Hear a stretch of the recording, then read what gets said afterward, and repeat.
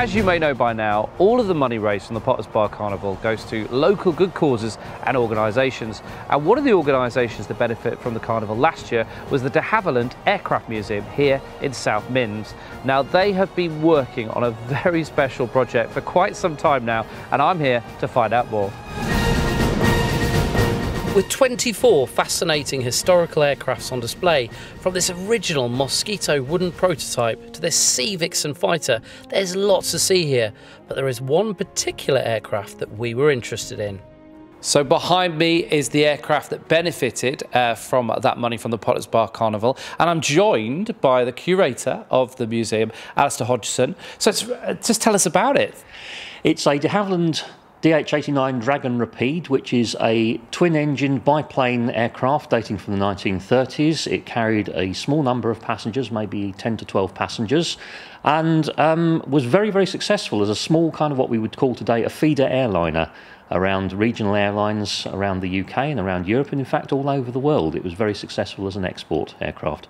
So money from the Potters Bar Carnival has obviously gone into restoring this incredible plane. Can you tell us a bit more detail about that? Yes, this is a very unique airplane in our collection because it's the only one that we're restoring to flying condition. Everything else is static. This one is actually going to fly. This is going to fly. And that means that when you're restoring it, literally every single nut, bolt, wire, piece of wood, everything else has to be the right one, and it has to have a certificate that says it's the right one. And you can imagine what that does to the cost of restoration. So any help we're able to get from people like the Potters Bar Carnival is absolutely fantastic, because it goes a long way to covering our costs of this. We had to get wires and components specially made up to go on the aircraft, and that's where the money went. We've had wires down on the tail to support the tail. We've had control wires in the cockpit and control wires that go through the wings, all specially made up, and that was all funded by the Potters Bar Fete. Tell us how important those control wires are, if maybe somebody doesn't know. If you don't, the tail wires hold the tail together. They basically take the load of the tail yes, no wires, tail falls off in flight, that sort of thing. The control wires in the cockpit are for around the rudder pedals, around the brake pedals. Again, every single component in the aircraft, there's nothing there for show or for ornamentation. It's all there for a purpose. If you don't have it, the aircraft can't fly. So every single wire, every single component like that is essential. That is just brilliant. Now, this is really exciting because we're actually in an area that the public don't normally see. So when people come to this museum, what can they see? They can see all sorts of things. They can get, for every other aircraft, they can get up close and personal to all of our aircraft. We're not like other museums where we put everything behind barriers and you're not allowed to get close and touch it. We encourage people to get up close and touch aircraft. One or two cases, we even allow people to sit in the cockpits. Wow. It's one of the only places you can sit in the cockpit of a jet fighter. How about that?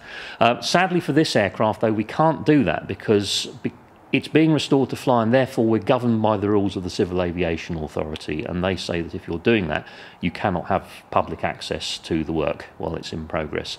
Therefore, we have to do it slightly behind closed doors. I mean, we have sort of a viewing gallery and we have a viewing area where people can see what's going on and see how it's being worked on, but they can't come up close to it and work on it, because otherwise, if there was anything was wrong with the plane and it was traced to something that had been interfered with or something, and we found that a member of the one had been in and touched it, then that would obviously be a big problem. So sadly, I'm on my best behaviour today. I'm sure you are, Paul. I'm sure you are. So this is the one aircraft in our collection that we can't let people up close to.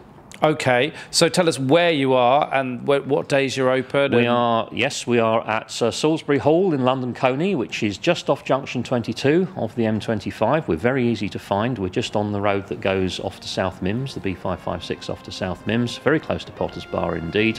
We're open 6 days a week. We're open Tuesdays until Sundays from 10:30 in the morning until 5:30 at night.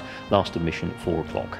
Okay, brilliant. Well, thank you very much for talking to us. Welcome. You did mention I can sit in one of the, maybe not sit in the cockpit of this one. I think I'm off to go and find a plane and sit in the cockpit. Let's sit you in a seat. Shall we do it? Let's go do that.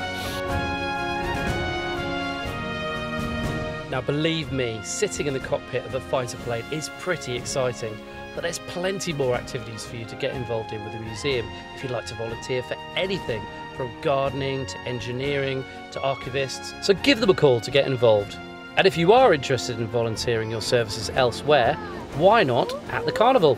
We always need people to act as ushers, deliver programmes, and a whole lot more. So contact us via the website. pottersbarcarnival.co.uk, and we'll see you at the carnival on Sunday, June the 11th.